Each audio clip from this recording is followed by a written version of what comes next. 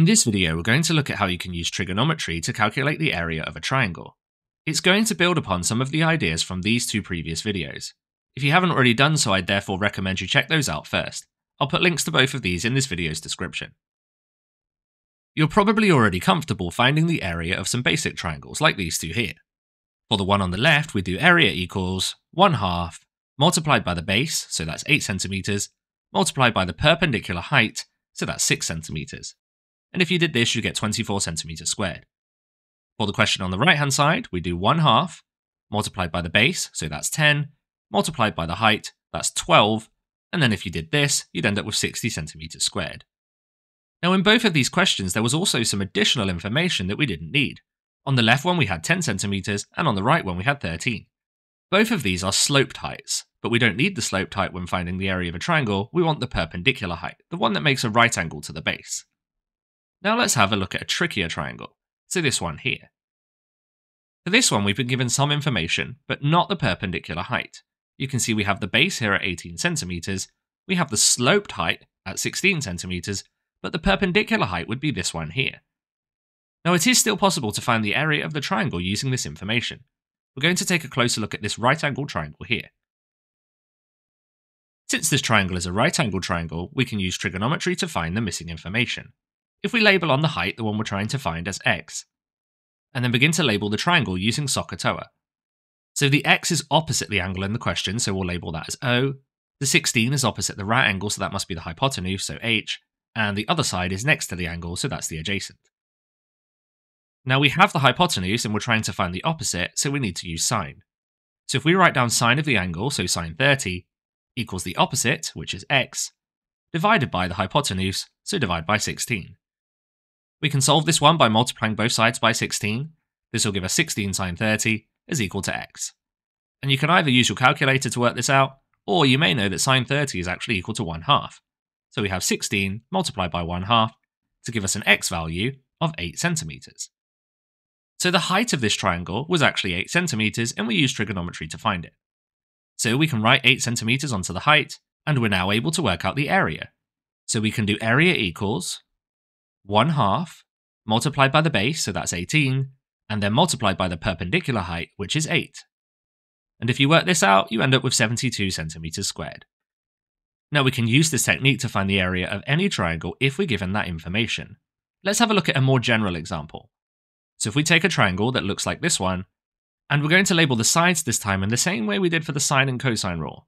So we're going to label the sides as A, B, and C, and the angles that are opposite those, capital A, capital B, and capital C.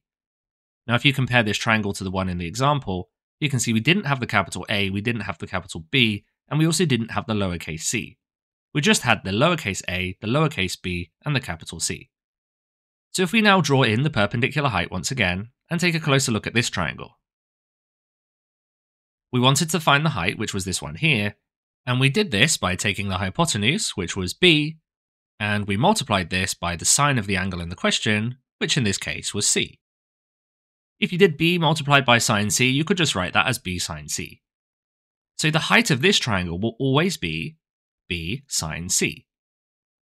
So if we were to work out the area of this triangle now, we would do 1/2 multiplied by the base, which is a, and then multiplied by the perpendicular height, which is b sine c. And if you multiply all of these together, we end up with this formula here.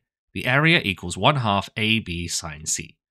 And using this formula, we can find the area of any triangle using trigonometry, as long as we're given this information. Notice how the information required is one of the angles, so in our case it was C, and then the two sides that go together to make that angle, so A and B. If you look at our triangle, you can see we don't need that blue side on the left-hand side, and we also don't need either of the other two angles. So if we're going to use this technique to find the area of a triangle, we need two sides and the angle that's in between them. Let's have a look at how we can do this with an example. So for this triangle here, we're looking for two sides and the angle in between them.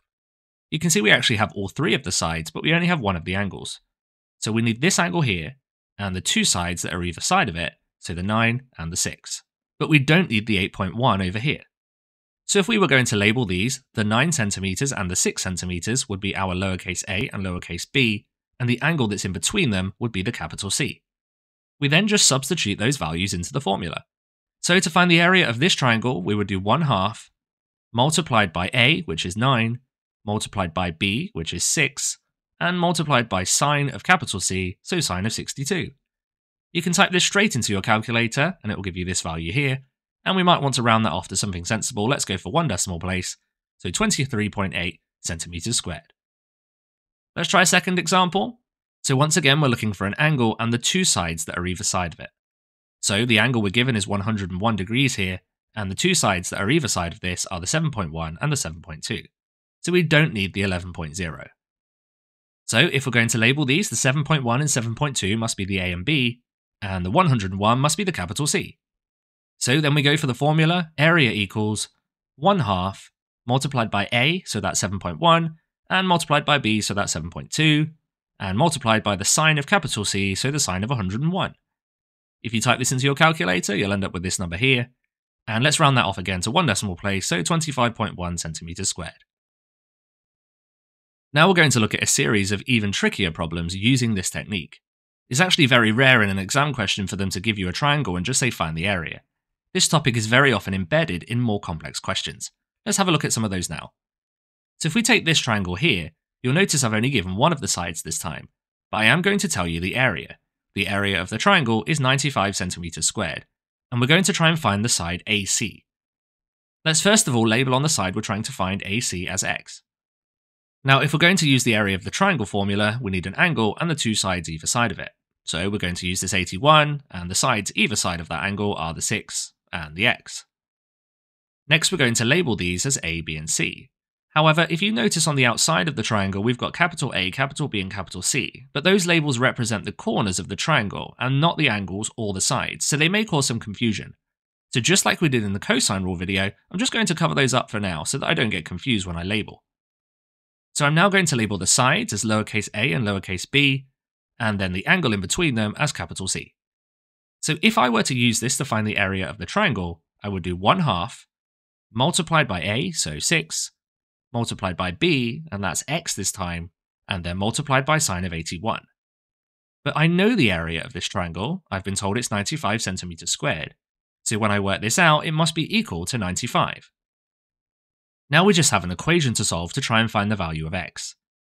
If you do half of 6, well, that's 3, and then if you multiply this by sine 81, that's 3 sine 81. So on the left-hand side, we have 3 sine 81 multiplied by x, which you could write as 3 sine 81 lots of x. And the right-hand side is 95. To find the value of x now, we could just divide both sides by 3 sine 81. On the left, this will give us x, and on the right, we've got 95, and we must divide this by 3 sine 81. If you type this into your calculator, you'll get this value here, so x would be 32.1 centimeters. Now let's try another. So for this question here, I'm going to tell you the area again. The area for this one's going to be 37 centimeters squared. But now I'm going to challenge you to find an angle. We're going to find the obtuse angle ABC.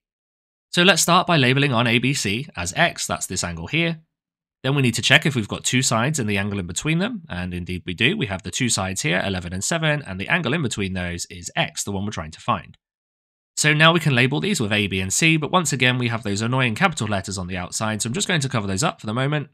And then we can label the sides, 11 and 7, as A and B, and the x, which is the angle, is capital C. Then if we go ahead and use the formula is 1/2 multiplied by A, which is 11, multiplied by B, which is 7, and then multiplied by sine of C. But we don't know C this time, C was our x, so it's multiplied by sine of x. And this is the area of the triangle, but we do know the area of the triangle, that's 37 centimeters squared. Now we just have another equation to solve to find x. If you type this bit into your calculator or work it out, you get 38.5. So on the left side, we have 38.5 lots of sine x, and this is going to equal 37. Then we could divide both sides by 38.5.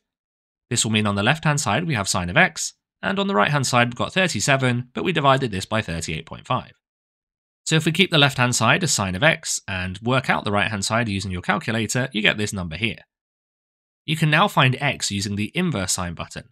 So x would equal the inverse sign of this number, which will give us a value of x equals 73.95 degrees. So if x was 73.95 degrees, the area of ABC would indeed be 37 centimeters squared. However, there is some important information we've been told in this question. It does say to find the obtuse angle ABC. Our angle that we've got is 73.95, which is less than 90, therefore it's acute. So there must be another possibility for this angle. Now, if you think back to the video on the sine rule, there was the example of the ambiguous case, where there were two possible angles that made sense for that triangle. If you found one of them, to find the other one, you subtracted that angle from 180, and that's what we need to do in this case. So to find the obtuse value that would work for this triangle, we would subtract 73.95 from 180, and this gives you the actual answer of 106 degrees. As mentioned earlier, this topic is often embedded in more complex questions. I'm going to show you one such example now. So here we have a sector of a circle with centre O, and we've been asked to calculate the area of the shaded region. To do this, we're first of all going to calculate the area of the whole sector, using the formula for area of a sector. So to find the sector area, we would do the angle for the sector, which is theta, divided by 360, multiplied by pi, and multiplied by radius squared. Now we do have all of this information in this question. The angle theta is 135, and the radius for this sector is 7, so we can replace the r with 7 squared. You can type this straight into your calculator and you'll get this value here. Now this gives us the area of the entire sector, but we're after the area of the shaded region, so we need to subtract from this the area of that white triangle. And we know how to find the area of this triangle using the formula half AB sine C. Since this is a sector, the line OA, which is a radius, must be the same length as the line OB, that's also a radius, so we can mark that on at 7 centimeters. Then we can label the triangle, so the two sides are the A and B, they're both 7 centimeters, and the angle in between them is the capital C, so 135. So to find the area of the triangle, we would do 1/2 multiplied by A, which is 7, multiplied by B, which is also 7, and multiplied by the sine of C, so sine of 135. If you use your calculator, you'll find the area of the triangle is equal to this number here.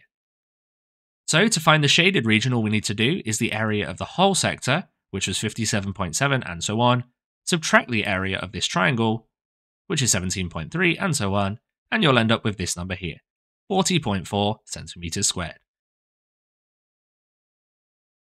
Thank you for watching this video, I hope you found it useful. Check out the one I think you should watch next, subscribe so you don't miss out on future videos, and now go and try the exam questions in this video's description.